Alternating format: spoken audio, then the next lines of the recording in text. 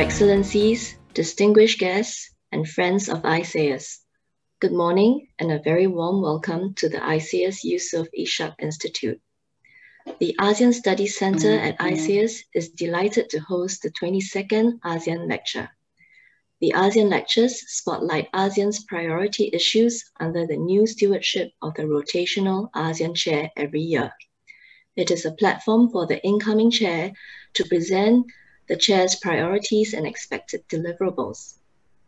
This year, we are honored to showcase Brunei Darussalam's ASEAN Chairmanship 2021 under the theme We Care, We Prepare, We Prosper.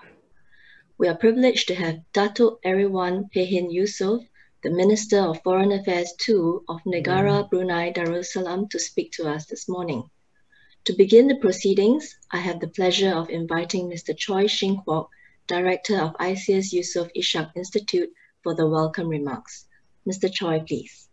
Excellencies, distinguished guests, ladies and gentlemen, a very good morning to all of you, and I'm glad to see that there are close to 250 people here together with us on this webinar.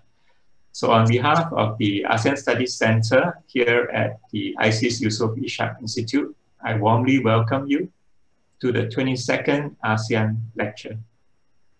We are truly honored to have Datuk Sri Setia Haji Erawan bin Pehin Datu Perkama Jaya Haji Muhammad Yusof, the Minister for Foreign Affairs II of Brunei Darussalam, to deliver this morning's ASEAN Lecture on Brunei Darussalam's ASEAN Chairmanship 2021 with the theme, We Care, We Prepare, We Prosper.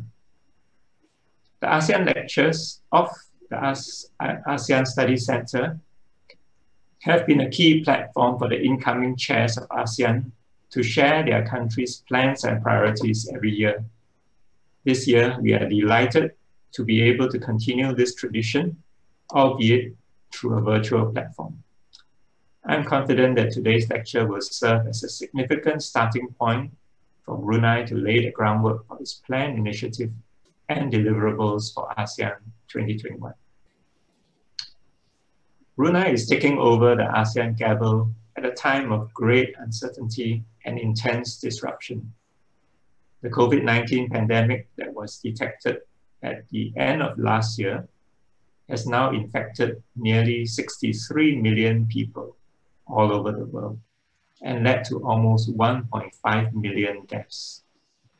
With the cloud of COVID-19 as a pandemic still hanging over us, one of ASEAN's key priorities in the foreseeable future must be to continue to ensure that lives and livelihoods are well protected. Apart from mitigating the immediate health, economic, and social impact of COVID-19, the safeguarding of regional interests also includes post-pandemic recovery plans with the aspiration to build back better, as well as the strengthening of collective efforts to enhance ASEAN's resilience in the face of emerging challenges. At the same time, the global and regional strategic environment continues to be riddled with complex developments that threaten to undermine ASEAN's centrality as well as its stability. For example, major power rivalries are unlikely to ease, notwithstanding the upcoming change in Washington. Multilateralism will continue to be under pressure, and other non-traditional security challenges like climate change and humanitarian crisis still loom on the horizon. Yet despite all these seemingly intractable challenges, ASEAN's fundamentals remain sound and its prospects promising. It has a growing population that is relatively young, well-educated, hardworking, and poised to form the world's largest free trade area with 5 of its dialogue partners when the Regional Comprehensive Economic Partnership comes into force. As the recently concluded 37th ASEAN Summit and related summits have shown, ASEAN has maintained its momentum for regional integration, ASEAN centrality, and global engagement, even in the face of adverse circumstances. With the combined efforts of the Chair, Member States, and the Secretariat, ASEAN has been able to achieve several key outcomes in 2020, including regional cooperation initiatives such as the adoption of ASEAN Comprehensive Recovery Framework and its implementation plan, the launch of the ASEAN Regional Reserve of Medical Supplies for Public Health Emergencies, and the adoption of the Declaration of an ASEAN Travel Corridor Arrangement Framework. Its continued work with dialogue partners and other organizations has also sustained and been demonstrated most clearly by the signing of the RCEP. Though not a panacea for the current crisis, these initiatives lay the foundation for ASEAN to recover better next year. Going forward, ASEAN needs to continue contributing to regional peace, uphold a rules-based multilateral order, and enhance its institutional capacity to remain relevant in a changing world. These considerations must be realized behind the theme of Brunei's ASEAN Chairmanship 2020. We care, we prepare, we prosper. And its three key priority areas in caring for the people and each other's well-being, preparing for future opportunities and challenges, and prospering together as a unified region. We all look forward to hearing Dr. Erawan's insights into Brunei's theme and initiatives in today's lecture. Before I give the floor to our distinguished speaker, please allow me to briefly introduce him. Dr. Erawan Pehin Yusof is the Minister for Foreign Affairs II of Negara Brunei Darussalam, a position that he has held since September 2018. Prior to that, Dr. Erawan was Minister of Foreign Affairs and Trade too, and served as the Chairman of Brunei's Economic Development Board. He has also had extensive experience in the civil service and held several key appointments, including serving as the focal point for ASEAN Ministers on Agriculture and Forestry meetings, the lead negotiator for the Brunei-Japan Economic Partnership Agreement, and Chairman of the ASEAN-Australia-New Zealand Free Trade Agreement negotiations. Dr. Erawan has served as the Permanent Secretary of the Ministry of Foreign Affairs and Trade and was the ASEAN SOM leader for Brunei Darussalam. He retired from the civil service in October 2018 when he was appointed Deputy Minister in the Ministry of Foreign Affairs and Trade. And with that brief introduction, may I now give the floor to Dr. Erawan. Over to you, sir. Thank you, Mr. Choi Shing Kwok, Director of the ICS Yusof Ishak Institute. Excellencies, distinguished guests, ladies and gentlemen, Assalamu alaikum wa rahmatullahi wa barakatuh, and a very good morning to you all. Let me first thank you, Mr. Choi, for your kind words of welcome and introduction. I am honored to join you and all members and guests today, albeit virtually, at this 22nd ASEAN lecture. I would like to take this opportunity to congratulate the Institute for being awarded the ASEAN Prize 2020 last month. It is a great privilege to share with everyone the priorities of Brunei Darussalam's chairmanship of ASEAN next year. Indeed, the world has changed significantly since the last time we chatted in 2013, especially with events over the past few months. Some have even said that 2020 has been the most difficult year for a generation. Of all the challenges that ASEAN has faced in its 53 years of existence, none, I would say, have been more disruptive than the COVID-19 pandemic. Its impacts are far and wide and go beyond just health and matters of well-being. Even though ASEAN has already experienced various challenges in the past, such as SARS, H1N1, a financial meltdown, as well as food and energy crisis, nothing could have prepared us as we were confronted with all these challenges almost at once. Throughout the COVID-19 pandemic, we have seen every sector under the ASEAN community put to the test. It has exposed weaknesses we never knew we had in our system, especially with cross-sectoral and cross-pillar challenges. Nevertheless, ASEAN leaders have shown great resolve to work together towards a full recovery. We all know that this is going to be a long and arduous journey, but it is one that ASEAN member states will have to make it together if we are to get through this pandemic successfully and come out much stronger. Above all else, ASEAN needs to be better prepared and promote a more strategic, holistic, coordinated, and cross-sectoral response. It will require us to reimagine and re-engineer how ASEAN and its institutions work at the most fundamental level, from the practicality of the community pillars to how we provide assistance to one another. It is in this spirit that His Majesty Sultan Haji Hassanal Bolkiah of Brunei announced our chairmanship at the last summit. We care, we prepare, we prosper. The theme aims to underscore ASEAN's collective pursuit to improve the well-being and livelihood of its people.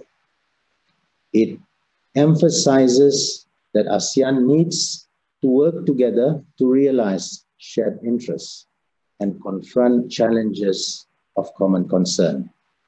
All this will ultimately enable the people of ASEAN to thrive, prosper, and secure sustainable development for the benefit of present and future generations. Broadly speaking, Brunei Darussalam's chairmanship of ASEAN will focus on three main priorities. First, we will look to harness the caring nature of ASEAN during this time of great hardship. Many have lost loved ones, lost their livelihoods, and even to some extent lost their hope. But they are not alone. It is vital that they know they can rely on their ASEAN family for help. It is therefore important for ASEAN member states to assist each other and pursue initiatives that bring benefits that are truly felt by the people. This includes efforts to ensure that they can swiftly recover from the impacts of COVID-19 collectively and even on a personal level. With much anticipation placed on vaccines, this will certainly be a major focus next year. In 2021, ASEAN must seriously work with partners to coordinated access to safe and affordable vaccines in a timely manner. Moreover, we need to place greater attention on the human consequences of this pandemic. In our region and beyond, we have seen the psychological toll that multiple quarantines and repeated lockdowns have had on people's well-being, adults, youth, and children alike. These often overlooked illnesses, such as mental health issues, pose a threat to our societies and must be addressed quickly if we are to foster the resilience needed in the future. This is by no means a short-term measure, and there are no easy solutions. We have always stated that our people are our future. Therefore, looking after their health and well-being must be one of our long-term community building efforts post-COVID-19. But that is just one side of the coin, as the pandemic has also changed the way people work, live, and study.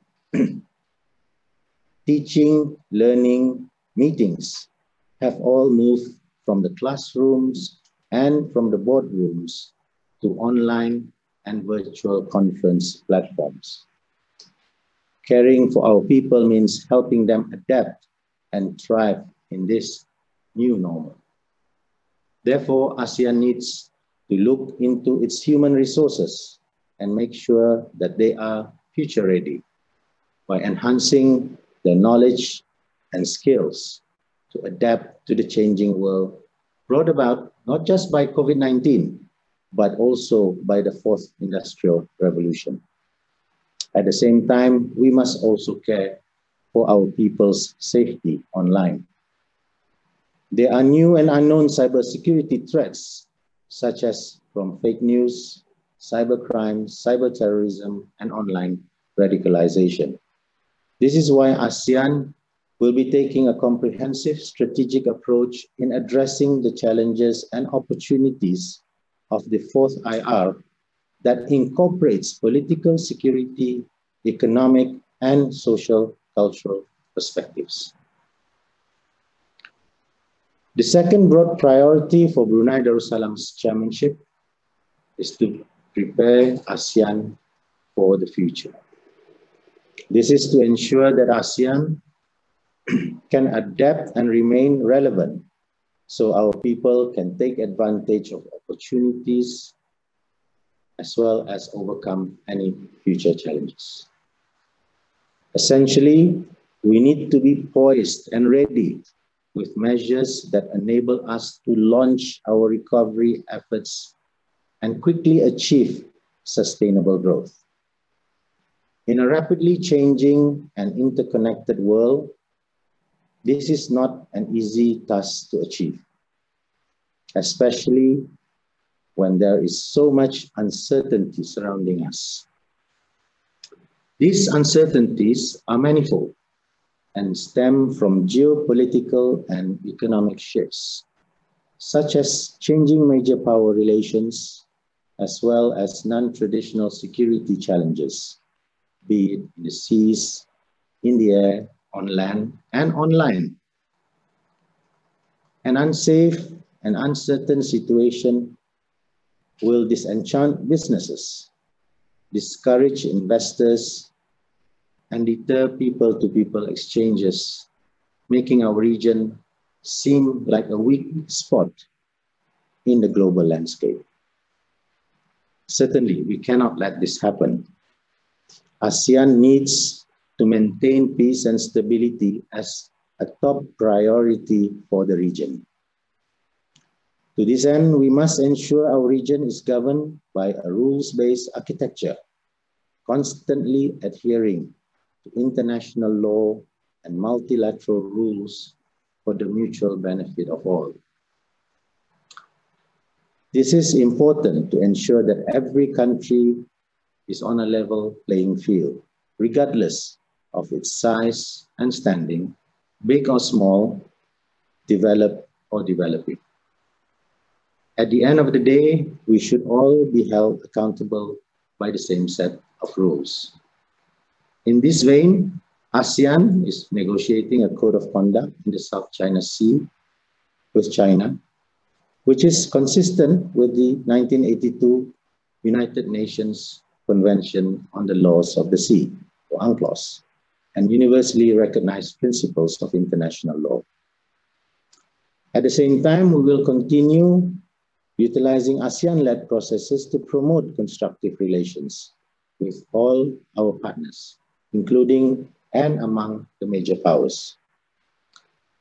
While it is important for ASEAN to remain neutral, we must also continue to take a position on matters of importance to us in a mutually respectful, peaceful, and cooperative manner.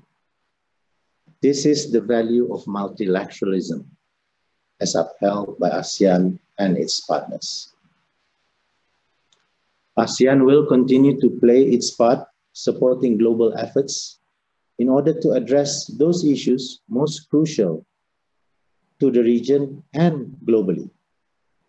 Notably, next year, ASEAN will continue working with partners on addressing climate change in the run-up to the 26th ASEAN Climate Change Conference of the parties.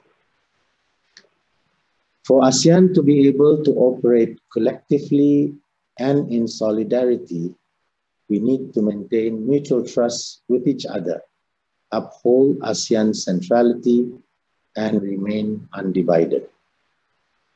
And thus, the benefits and opportunities for member states in ASEAN shall always be maintained greater than the sum of its parts. This is the key to facing future challenges. This was what brought member states together over 50 years ago. And we share a common interest to overcome challenges and prosper. Ultimately, we all aspire for the common good. During Brunei Darussalam's chairmanship, we are committed to continue to keeping ASEAN relevant and important to all its member states. Central to these efforts is, of course, the need to strengthen ASEAN's engagement with its existing partners, and where necessary, establish new ones. Given the complexity of today's world, it is in ASEAN's interest to promote strong and diverse partnership, be it through its dialogue, sectoral, or development partners. Undertaking this endeavor will help build mutual respect, secure mutual benefits, and elevate our community efforts to greater heights. It will also demonstrate that ASEAN is forward-looking and proactive, and a strategic partner in the region and the world. The third priority for Brunei Darussalam next year will look at creating opportunities for all and enhancing sustainable prosperity in the region. Over the past year, we have witnessed the pandemic aggravate and accelerate a whole range of trends that have challenged us from all sides. Globalization and economic integration came under great stress, while rising protectionism and self-serving nationalism, whether intentional or unintentional, have risked prosperity and constructive cooperation. But 2021 could be a turning point. After all that we have been through in recent months and even years, our people strongly desire a return to stability, prosperity, and development.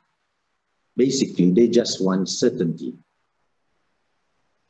Therefore, ASEAN can seize this opportunity to adjust to the disruptions and position itself ahead in the post-COVID-19 era.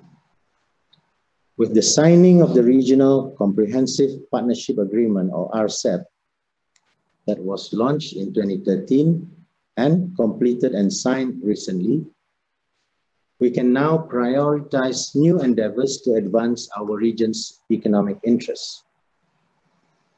All in all, we need to focus on complementing each other's economies rather than engage in unhealthy competition, so ASEAN can realize its full economic potential. This would make ASEAN a more attractive market to our external partners, support local businesses, and make them more competitive, and most of all, be able to build inclusive economies with greater participation from all members of the society.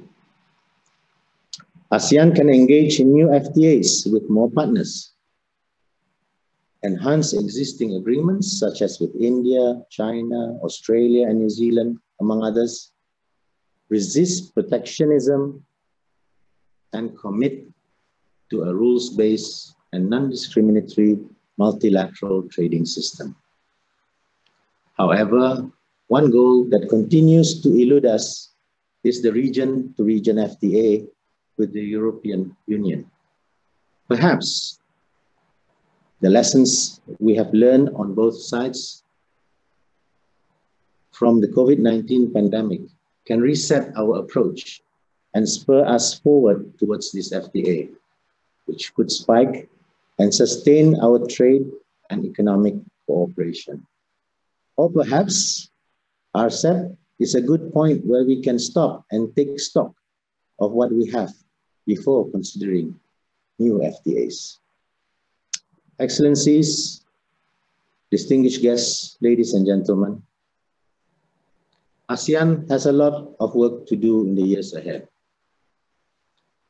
Having been part of the ASEAN family for over 35 years, Brunei Darussalam has always attached great importance to what the association has brought for the people in this region. Generally speaking, this region is better than it was many decades ago. Millions have been lifted out of extreme poverty. Standards of living have improved, and they keep on improving. We have enhanced connectivity and enabled prosperity. Economically, ASEAN has surpassed the rest of the world in terms of GDP per capita growth since the 70s. And despite all we have faced, we remain on our way to become the fourth largest economy by 2050. All this shows that ASEAN is moving in the right direction.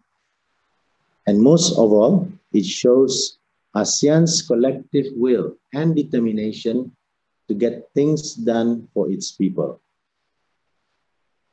Regardless of the challenges ahead of us, I have every confidence that we will continue to prevail together. This is because in the middle of difficulty, there lies an opportunity to usher in a brighter future. When the Asian financial crisis struck in '97, ASEAN leaders defied calls for protectionism and announced an ASEAN vision for 2020, which marked the beginning of what we now know as the ASEAN community. So perhaps the COVID-19 crisis of 2020 can inspire the same strong response from ASEAN today. It is therefore upon us in governments to create an opportunity for a better, more united, dynamic, and sustainable ASEAN community. As the incoming chairman, Brunei Darussalam will continue to be a reliable partner to all and work to help manage uncertainties that we may face in the years to come. We look forward to working together with everyone towards building a more caring, prepared, and prosperous home in Southeast Asia. Thank you. Excellencies, distinguished guests, thank you for joining us today to hear Dr. Erawan's vision for Brunei's ASEAN Chairmanship 2021.